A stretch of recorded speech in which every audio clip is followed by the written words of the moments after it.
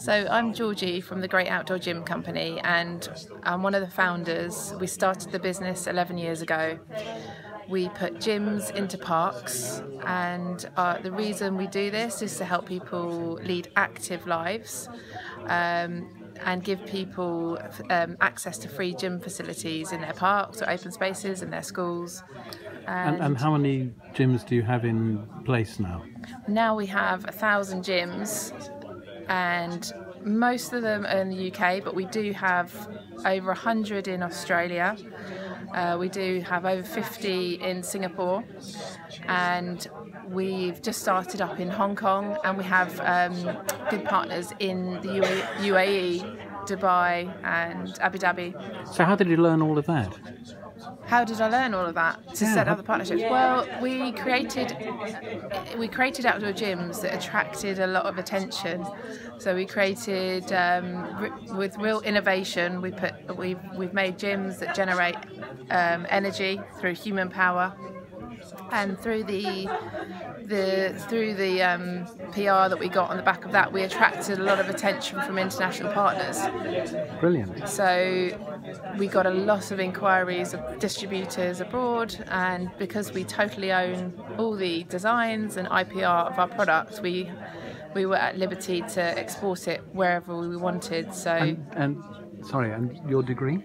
My degree was in industrial design, so designing and creating your own concepts is, I think, really at the heart of what we do, because it's enabled us to then export that concept wherever we want, have the freedom to do so. Brilliant. I studied industrial design at UCL, but I managed to do 2 years in Milan as well as part of my course, which was great. And then after my degree, I thought, I'll get a job at the Arts Council. So I tried to get a job at the Arts Council, thinking that I was arty, I wanted to get into that. But actually I managed to get a job at the Sports Council called Sport England, and that was absolutely fantastic, because for somebody who's creative to look at the problems in this world, and at that time it was all about how inactive we were. This was in the build up to the London 2012 Olympic bid. So how did you start the business? I started the business. I was fortunate enough to get a small amount of inheritance, well, significant enough, 17,000 from my grandmother, who is an entrepreneur, and that gave me time and some resources to set up the business. And your A-levels? My A-levels were art, history of art and Italian. All right, so really fitting industrial design then. Yeah, well, I wanted to do a degree related to art, so design seemed fitting, and it seems like a good way to apply my creativity.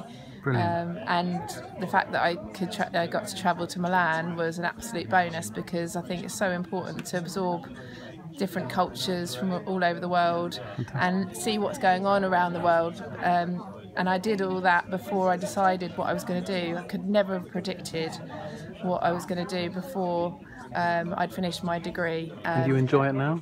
I absolutely love my job now, and it gives me so much creative stimulation, and every day is different. It's brilliant. Thank you.